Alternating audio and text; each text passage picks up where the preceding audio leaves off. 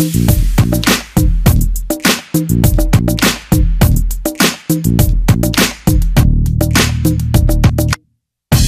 special screening of Jagga Jasoos was held at the Lightbox, where the RK Khandan was seen giving their reviews on the film. While Katrina Kaif, the leading lady of the film, was missing,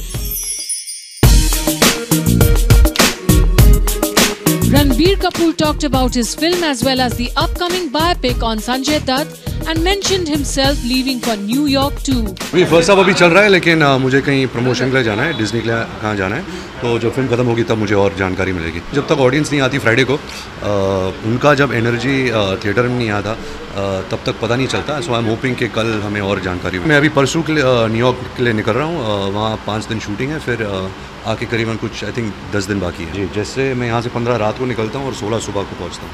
However, one family member wasn't in a very happy mood, it seemed.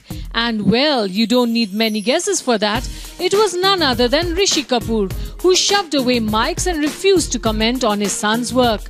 As for the others, it seems Jagga Jasoos should be a must-watch film with family for all the Disney adventure and of course the on-screen chemistry between Katrina and Ranbir. Very adventurous, very new.